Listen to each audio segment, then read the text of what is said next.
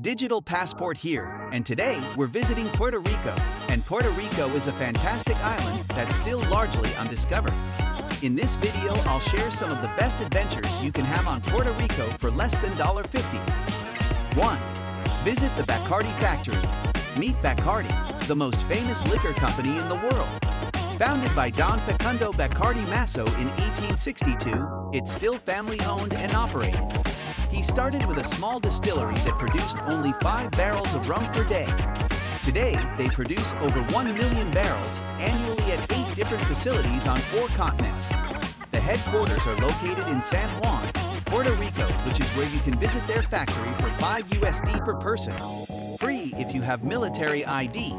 Tours last about an hour and include a look at how rum is made from start to finish, as well as samples of aged rums like Ron Anejo 7 Años. You'll also get to see how Bacardi makes 150 of their most popular drinks, including the Mojito. The Bacardi Factory is located in Cataño, Puerto Rico. They are open every day. 2. Hike El Yunque National Forest. El Yunque National Forest is the only tropical rainforest in the U.S. It's also one of the most pristine forests on Earth, with more than 150 species of trees, some found nowhere else on Earth. It's an adventure just getting to El Yunque. Most people visit by car or tour bus, but you can also take a helicopter ride from San Juan or hike up through lush mountain trails. The best way to explore El Yunque is backpacking and camping for at least 3 days or more. All equipment, tents, sleeping bags, cooking supplies are provided for your group, so all you need to do is show up with your clothes and food. Every night there will be a new story around the campfire about the Taino Indians and how they once roamed the mountains of El Yunque. 3. Take a day trip to Culebra or Vix Island. If you're wondering what to do on your next visit to Puerto Rico, Culebra and Vix Island are 2 of the most underrated destinations in the Caribbean. You can take a day trip from San Juan or Fajardo, so it's not too expensive either. Culebra is more of an island getaway, while Vix is more for nature lovers who want to explore beaches and rainforests without getting into the water all that often.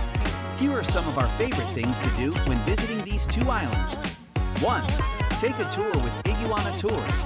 They offer packages for snorkeling trips, kayaking tours, horseback riding excursions, and treasure hunts where you can find hidden gems on the beach. 2. Visit Flamenco Beach in Culebra. This world-famous spot has been named one of the best beaches in the world for its swimmable waters, fine white sand, and gorgeous sunsets. 3.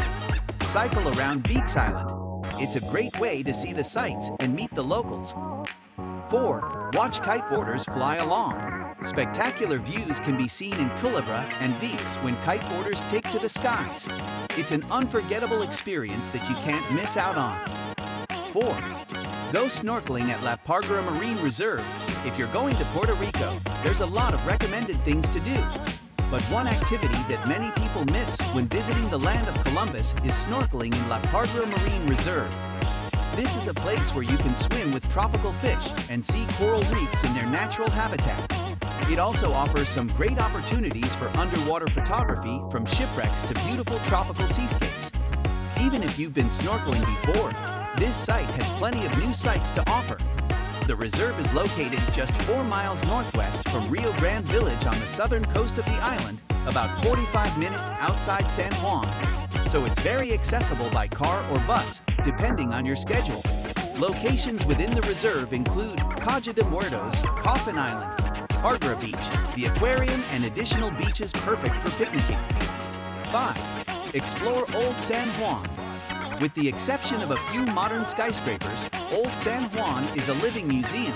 A walk through its cobbled streets and courtyards will transport you back to colonial times.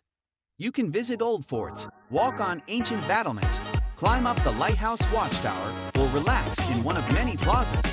Some of the most famous landmarks in Old San Juan are La Fortaleza, which is the official residence of the governor, and El Morro, a 16th century citadel. There is also Castillo San Cristobal, a UNESCO World Heritage Site that was built to protect the city from attack. The oldest part of the city is also one of the most colorful and crowded. Cal de Cristo, a cobbled alleyway that runs parallel to the ocean, is lined with shops and restaurants. That's all for this video. See you guys on our next video. leave a like, comment, and subscribe.